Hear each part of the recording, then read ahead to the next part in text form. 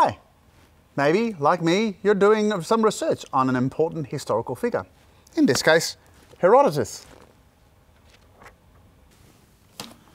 Or maybe you're doing a scientific literature review where you're looking for some recent information on, let's say, the Hadron Super Collider, and you're looking at magazines such as New Scientist. But have you ever wondered whether the sources you're reading are actually relevant? Or whether the person who's writing it is actually qualified? Or whether the information is actually correct in the first place? In other words, are your sources valid, reliable, or accurate? So in essence, I'm going to discuss those three terms: validity, reliability, and accuracy as they apply to secondary resources. And I'm going to teach you CRAAP, a useful acronym to help you judge by a certain set of criteria whether your sources are indeed valid, reliable, and accurate.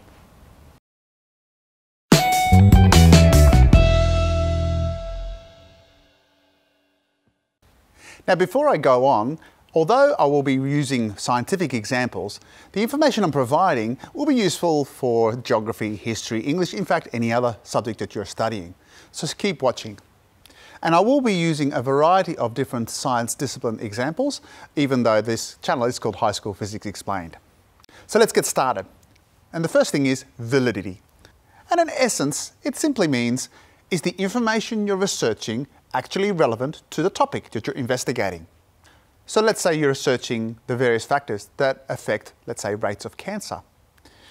Now, you're not going to pick up a book that is written for a Year 1 student on health, for example. It's not valid.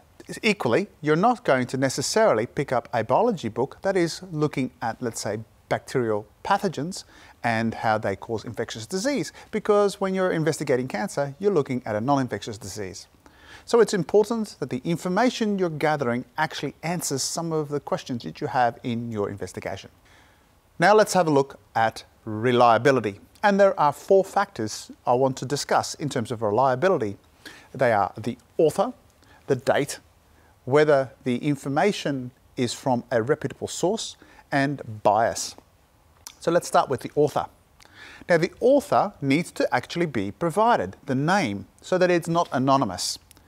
Secondly, if you're looking at the author, he or she needs to be having some expertise in that topic. So for example, Wikipedia, which is a common source that students gravitate towards, really isn't reliable. Why? Because it's anonymous. You do not know the author.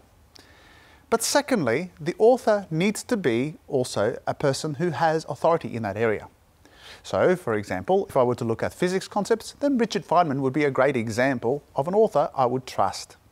But you need to be careful. Just because an author is a doctor or is a scientist doesn't automatically mean that they have authority.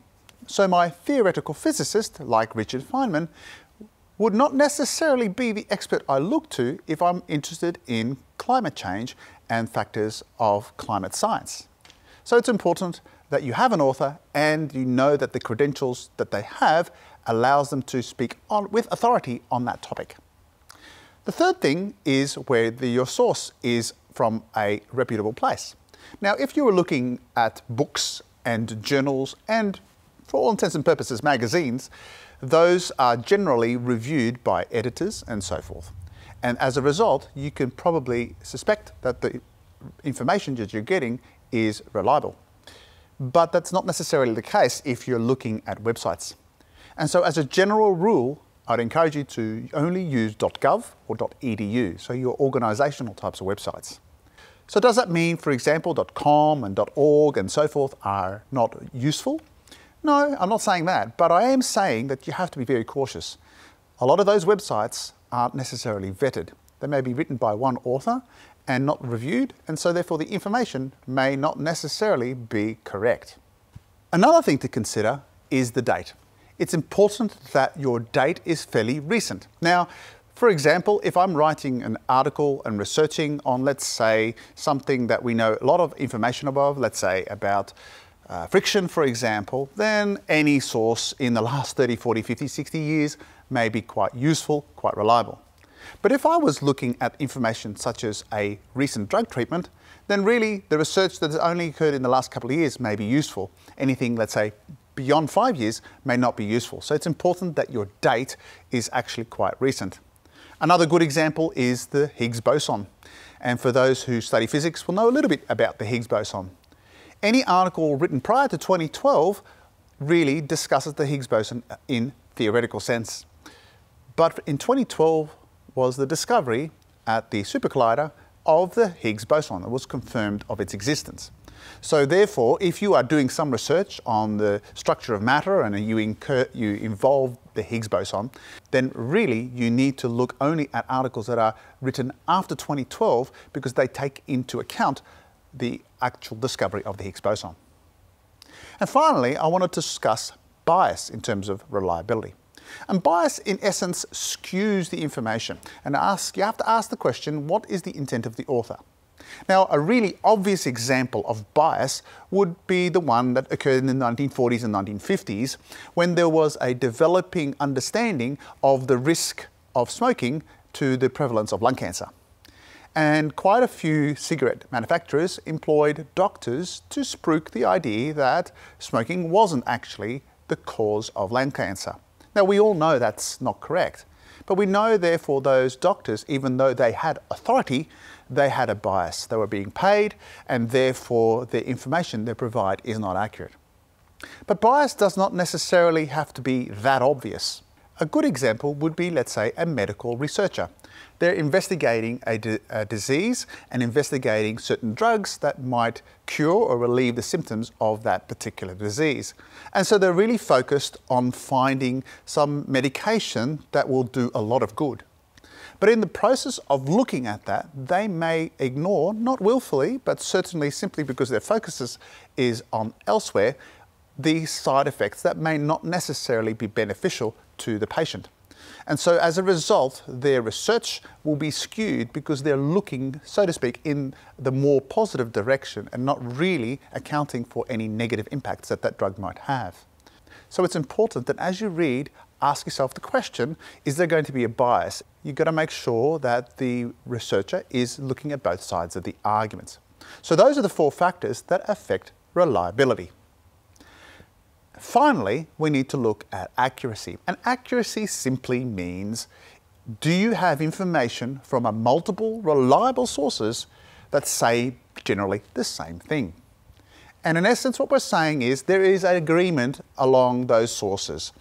And so only then can you say that the information you have is accurate. If you only have one source, it doesn't matter how reliable you consider it is, how valid you consider it is, it's not accurate until you have multiple sources that back up the statements in your first article. So there we have it. We have validity, we have reliability, and we have accuracy. And now we come to CRAAP, C-R-A-A-P. So what do they stand for? Well, C stands for currency. And that, as mentioned before, talks about how recent your information is. And I've discussed that. R stands for relevant, and simply meaning, is the information you're looking for actually going to answer your question? So that ties into the validity part. A stands for authority. So there is your author and their credentials that support and therefore make your information reliable. The second A stands for accuracy, and I've discussed that. Multiple reliable sources that give consistent answers. And finally, purpose. Purpose stands for what is the author intending to do? Are they tending to sway your view on one side or another, or are they giving a balanced view, which ties in with the reliability aspect that I discussed with bias. So there you have it, CRAAP, and helping you understand what validity, reliability, and accuracy are in terms of second-hand investigations. I'm Paul from High School Physics Explained. Please like, share, and subscribe. Watch my video on those terms in first-hand investigations if you do sciences. And bye for now.